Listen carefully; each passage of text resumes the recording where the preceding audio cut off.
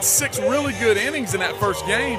We struggled in the first inning, and to give up 3 runs and have him on the mound, that built some momentum for him. And he did what you're supposed to. He pitched with a lead, and he just filled up the strike zone the whole game, and he kept us off the barrel.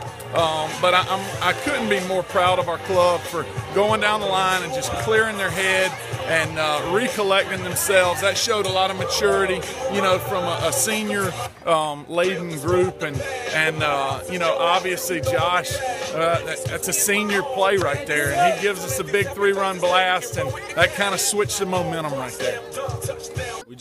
We knew they were going to throw the first guy of the first game, so the second game we just kind of knew we had to get back in it, have good at bats, and just keep hitting the ball hard, and eventually they'll find holes. That's what we did. What about that home run there? I was gonna bunt the ball actually for my other guy. There was no outs, but I was like, I'm gonna swing it. Never add enough runs because in high school baseball, man, when emotions are running high, these kids are 16, 17, 18 years old, and so they're gonna overthrow, and they're gonna try harder, and they make this thing hard sometimes, but. That was a big play right there, 3-2. The step-off pick play that we work on a lot, and luckily they fell for it and gave us an out right there.